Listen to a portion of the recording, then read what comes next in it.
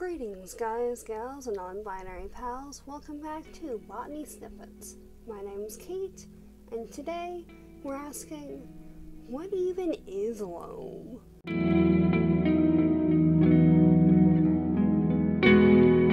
So, you might have heard the term loamy soils. Now, that is a reference to a highly rich type of soil that is often very beneficial for the continued growth or establishment of plants. You might, however, not know the composition. So we'll go through that and what it actually means today. So from a geological perspective, it's a soil that is about equal parts sand, silt, and clay. Now, clay, as you might have figured, is fairly dense, and while it does have a lot of nutrients in it, it is also rather difficult for plants to break through with the root systems most of the time. There's some species that is their ideal habitat, but for most it doesn't quite work so well.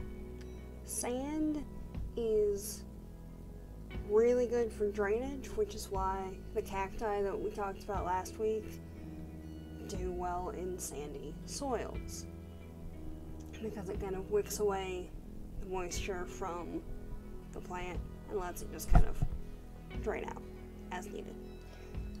Now, silt is probably most well known as the nutrient-rich, not runoff, but the tiny microparticles in like a riverbed, for example. All the minerals that have been ground down and pummeled over centuries or millennia by the water. And that all combines to something that has really good drainage, a lot of nutrients, and a high mineral content. Now, from a botanical perspective, it is also that combination plus humus.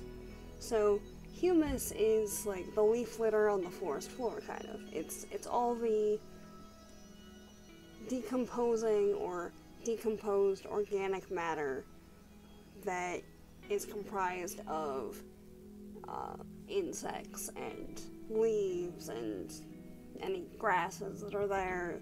Basically anything that is generally forest dwelling that has died and decayed in the leaf litter compost, if you will. It's the leaf litter layer of a forest is basically that region's compost sector. It behaves the same way that a compost bin would operate. So the bottom layers get really hot, which incidentally is also why a lot of reptiles lay their eggs in leaf piles, because it's a natural incubator.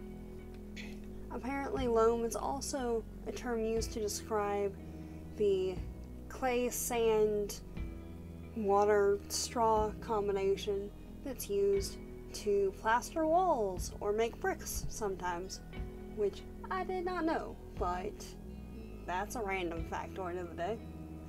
And apparently the ideal combination is a 40-40-20 split between sand, silt, and clay, which makes sense because clay is, like, for all that it has good properties, is really dense, so you don't want as much of that in a regular soil mix. So it would be 40% sand, 40% soil, and 20% clay to do the 100% combination of that. But you also want to add some humus or general compost, depending on how you say it, to the combination if you're growing things. And just to reiterate, loam is good for the plants because it's got really good drainage because of the sand, but it also retains water enough that it's not just going to drain out because it has the clay compounds. So it's got really good drainage, it's highly nutritious, and retains enough water for the plant to do well. You just have to pair that combination with a plant that does well in that kind of environment. Because if you tried to put a cactus in that, it probably wouldn't do so well, just because it would need more of the sand and stuff. It could still work, but you know, you have to up the drainage. So, there's that. That's all for today. I will see you back here tomorrow. Have a good one. And, oh, yeah, end cards and stuff. So, end cards and whatnot. The last video is up here. The video that YouTube thinks you might like is over here. My second channel, where I do basically anything that's not plants, is over here.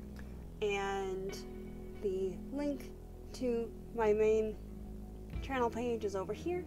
If you want to see more content like this, hit the subscribe button down below and the bell icon next to it so you're actually notified when I upload something.